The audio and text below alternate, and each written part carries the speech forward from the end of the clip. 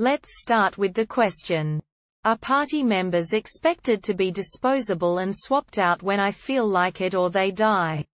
I'm accustomed to playing later BioWare games like Knights of the Old Republic and Dragon Age where you can recruit every party member and swap them out as needed.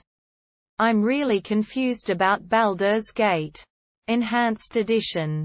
If it matters, where I am getting hordes of potential companions and I'm being asked to permanently kick some out. At the beginning of the game, Imoen followed me and asked to join. Then I met Exar and Montaron on the road and they joined. I made it to the friendly Armin and met Jarera and Khalid, giving me a full party. I went to Beragost and met Garrick, Kagen, and Nira, all of whom wanted to join my party. But it meant that I had to kick out people permanently, as far as I can tell, or let the new person leave.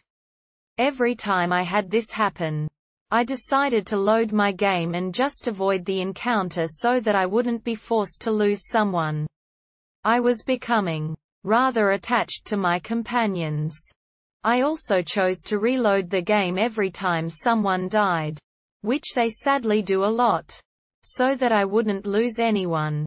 But after this happened with 3 different potential companions, I'm wondering if my expectations are wrong. Am I not supposed to be so attached to my companions? Are they expected to be disposable and just replaced when I feel like it or they die? So how can we solve this? There's one possible answer. Answer 1. Mark has fully covered the mechanics of the game. Apart from this, it is your choice how much you want to roleplay any aspect of the game.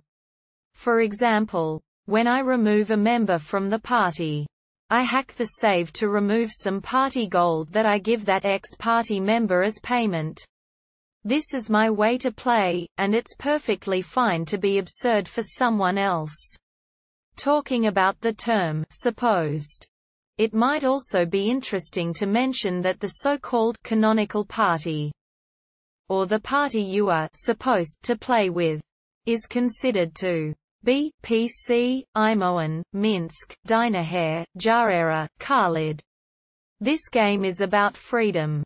Maybe this can be confusing for someone that wants a more rigid playstyle. But you'll probably learn to appreciate it in time.